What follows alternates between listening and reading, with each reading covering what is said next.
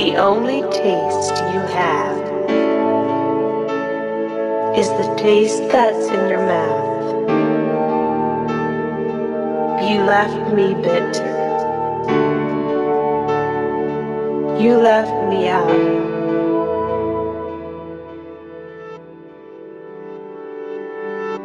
Ready to live life, I'm never trying to die. Switch where I put my efforts, now I'm dying to try new things first. Let me let go of these two strings, cause I had no feelings in my hands, I lost my mood rings.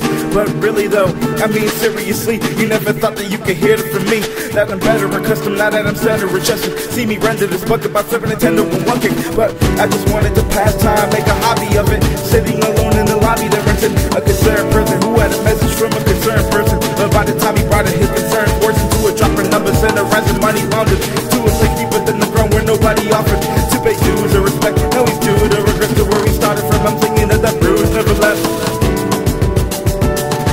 The only taste you have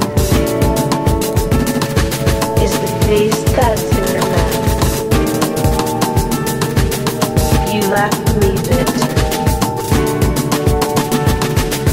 You left me out. That could have been me, the bad taste in my mouth that I feel near grave when the stage comes about, where I'm taken away from an innocent predicament. I never finished in my midway. I was shipped overseas where I oversee anything that was overseen as in it's overseen. Now I'm left with some hope in me. Hopefully I learn well locally, but away from it all. I'm the lonely from the oak tree, hiding my tears with some oak please so that you don't see.